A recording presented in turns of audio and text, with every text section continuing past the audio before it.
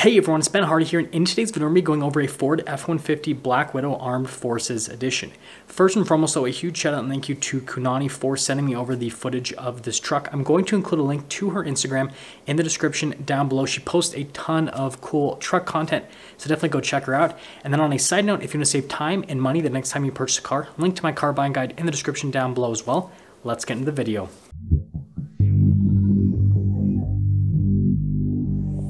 Let's go over this Ford F-150 Black Widow Armed Forces Edition. So first off, you guys will notice here with the front grille how you've got the Black Widow logo there in the center. And then you can also see with the hood how you've got the venting with another Black Widow logo. You guys will see a lot of Black Widow logos on the truck. And then you have the special matte paint that comes with the Armed Forces Editions. Now you can get matte paint on non-Armed Forces Editions trucks, but it's standard on the Armed Forces Edition. Hopefully that makes sense. And there's a quick look at the front end with the suspension. Now, the new F-150 has independent front suspension, and you can see there with the shocks how they're stretched out with the lift. And we'll talk about the lift in just a moment that comes with the trucks. But it's pretty cool to see it. Just like the whole setup, and like it just looks aggressive from a front perspective. You can see like the whole underneath of the truck. There's a little bit of protection, which, you know, obviously is a big plus if anyone decides to take this off-road. And then coming here to the side, you guys will notice here with the fender flares, they're just absolutely massive. So that's another part of the Black Widow package is you do get the bolt-on fender flares. Notice how they changed that to be a Black Widow logo, and then down below as well. Now we do have a 6-inch suspension lift with the truck. Everything's covered under warranty. It's a 3-year, 36,000-mile warranty. It's all compliant with everything, so you don't have to worry about any of that as well. And so you're covered, right? And they make sure that everything's nicely calibrated so that you're not going to, drive down the road and your wheels are going to fall off. Now, 20-inch wheels are standard, and then 35s, but I believe that you can upgrade to 22-inch wheels if you want, and then 37s, which is just crazy. 35s are more than enough, if you ask me. Like, it's a big tire for a half-ton truck.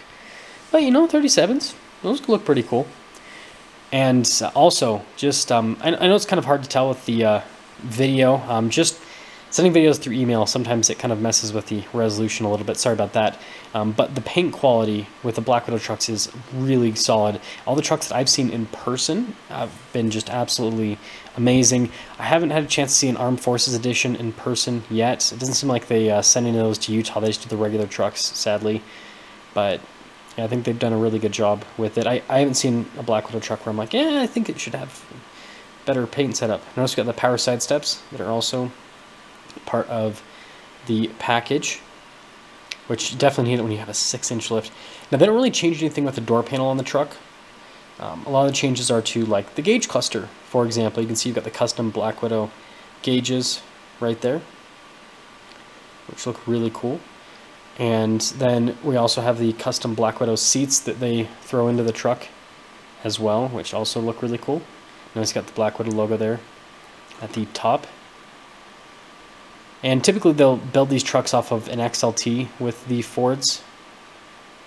So you'll notice a bunch of bits, the fully loaded XLT given, but being an XLT, you only have heated seats, not cooled seats.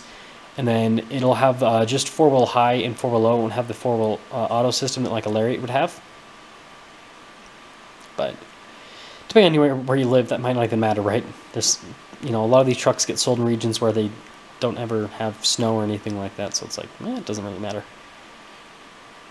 But another thing to mention here with the trucks is the rear. So notice how you've got, again, that same setup in the rear as what you have in the front from a tire perspective. And again, door panel in the rear, they just keep the same, just normal XLT door panel.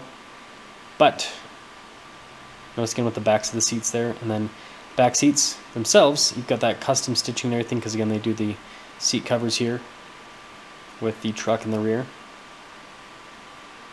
And being, a super crew with a Ford, it's got tons of storage space back there, and leg room for passengers and everything like that. And then also the charging ports down below. and it's just a nice place to be. Notice AMP Research right there. AMP makes great stuff, so I'm actually planning on putting them on the TRX pretty soon. I know that's not part of this video, but thought I'd mention it. And yeah, you guys can see with the paint, they've just done a really good job with integrating all of it. Sometimes, you know, paint jobs aren't great, but they nail it with that. You can see them folding back now. And then popping to the rear, you guys can see you still have leaf springs with the Ford. Now, something that's interesting with the Black Widow, well, the Ford version of the Black Widow trucks is they actually upgrade to Fox shocks in the rear. So I've seen a bunch of Black Widow Rams, and they don't really change the shocks. I think the reason they do that is because Ford still uses leaf springs, and so if you lift the truck, probably is just going to ride pretty rough. But yeah, the Fox shocks, and it helps out with making it ride a little bit smoother. Whereas the Ram, since it has a coil suspension, just keep the standard setup, and you're fine. That's what it seems like, at least. And also, painting stuff like a gas cap sounds easy. No, it's not. That's all I'm going to say. Is you just got to imagine that is not an easy thing to do, and make it look good too. It's another thing that's pretty crazy to me. And I actually like the design of the wheels. They're big, obviously, but I think they look good, and they match the theme of the truck, kind of what it's going for. Now, something to mention is we aren't going to pop under the hood, but I do want to talk about the powertrain. So typically they'll do 5.0 V8s with the Black Widow trucks. I have seen a few EcoBoosts. What I would love to see is a power boost.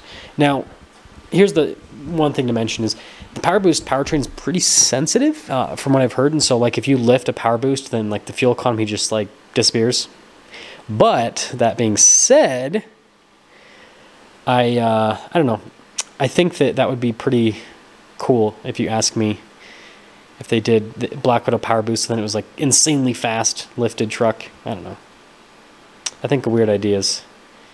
Then you guys can see a little sticker here for the pricing on it, at over $90,000. I think that's what that said.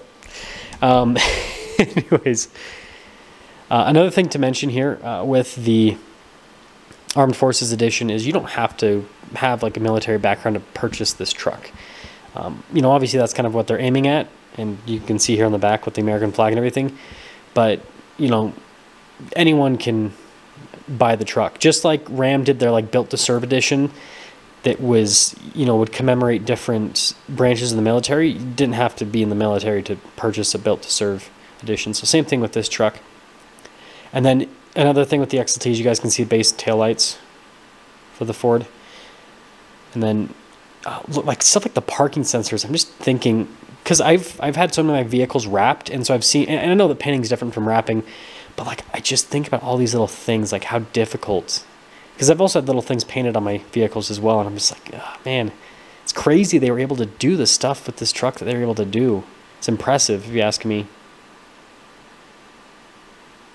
It's pretty cool to see the setup underneath with everything that they've done with the truck.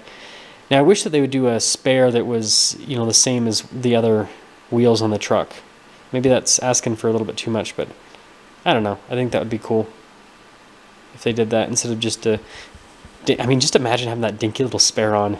That would be kind of interesting driving around. Then also the plugins for towing. A lot of people ask about the payload and towing. So they do put updated payload stickers on these trucks. But it doesn't seem like the payload gets affected all that much by the lift and everything. You do have to get a different hitch, obviously. Well, not hitch, but yeah, hitch.